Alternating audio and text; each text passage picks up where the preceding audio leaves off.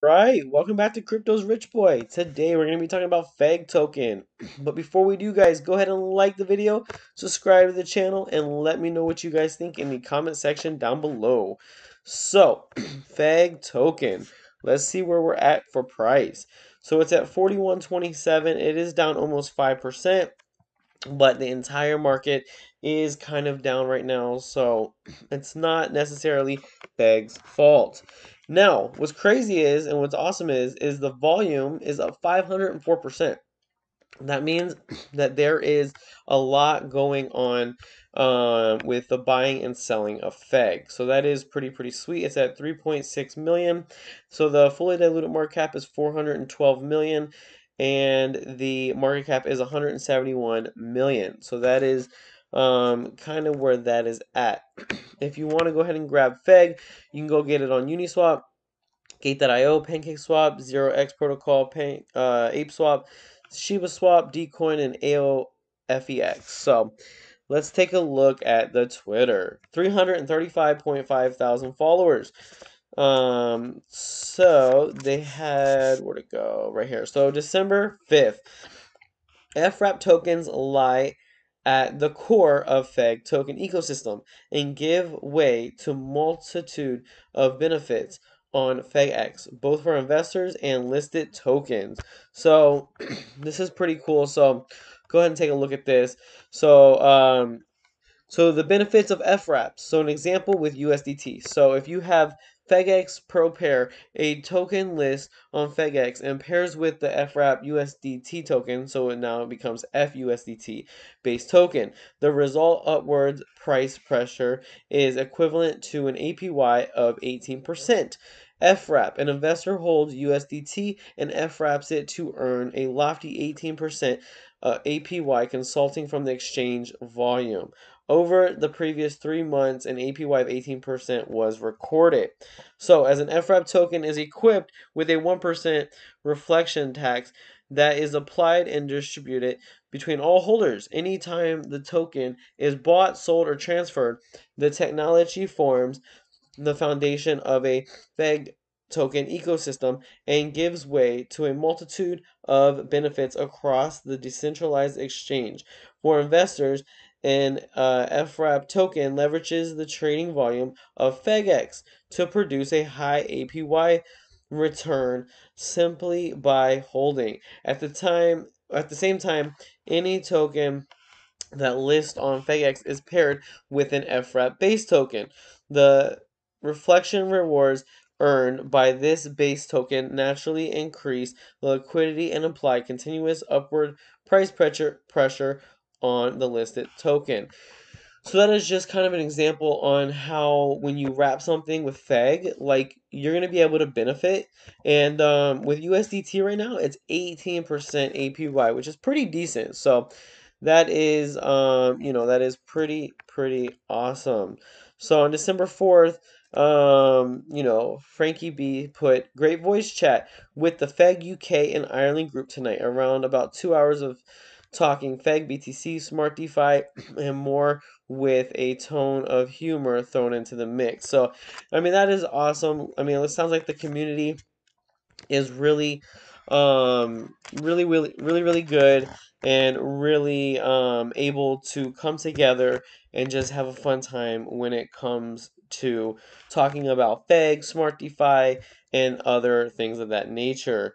So December 4th, FEG is so thankful for Adius Corp, our partner who routinely performs pen testing on FEGX, static code reviews, dynamic code reviews, library reviews, configuration audits, even event monitoring, and other tests to protect all things FEG.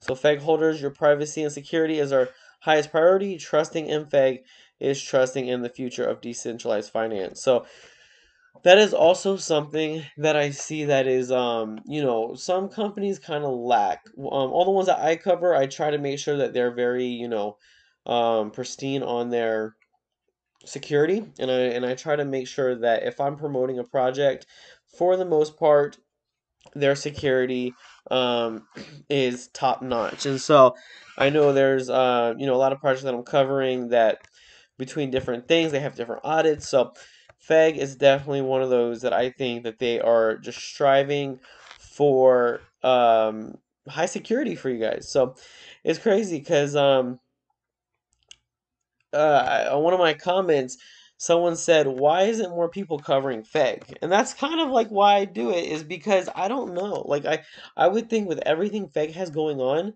that is a great question. How come there's not more people covering this great project? Like it seems to be that they have so much things going on that why wouldn't more YouTubers cover this project? So I try to stay covering it. I try to give you guys the latest updates.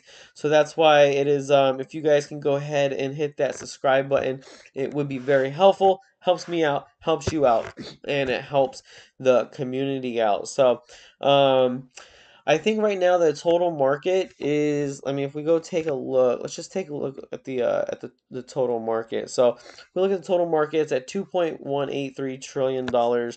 Bitcoin is at 48,868. It is down 0.7%. I really think that the smart money doesn't want us to know what's really going on. I think at the end of the day, everybody was saying, "Oh, December is gonna be a great month. We're gonna start it out. We're gonna go to $100,000." And so, essentially, when Bitcoin runs and Ethereum run, you essentially have money flow into all these other projects.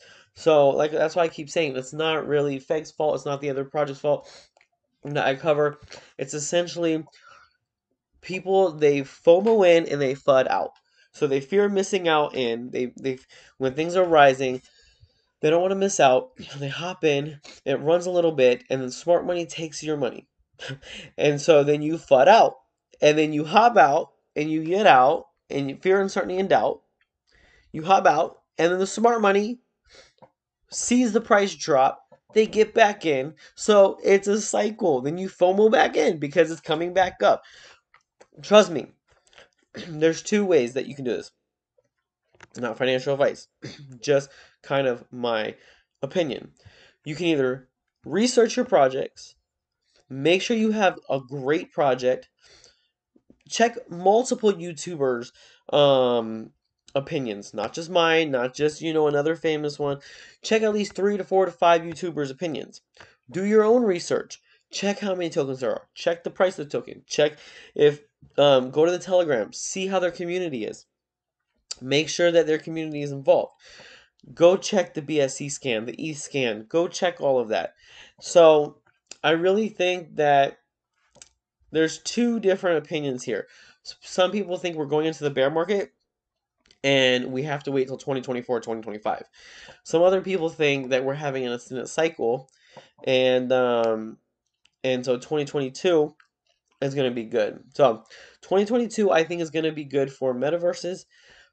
Smart DeFi is included in that, and I think 2022 is going to be good for gaming. So, like other gaming, like NFTs, I think when it comes to that, I think the market is going to do very, very well. I think what FEG is doing, it's going to do very, very well as well.